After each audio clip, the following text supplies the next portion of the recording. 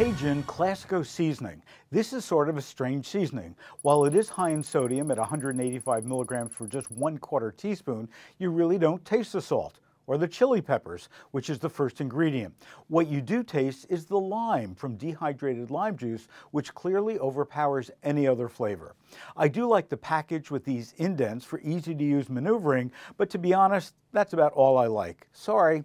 Imported from Jalisco, Mexico, which is beautiful. I've been there. Retails for $4 for 5 ounces. Total score is 79. For complete product information, just log on to supermarketguru.com.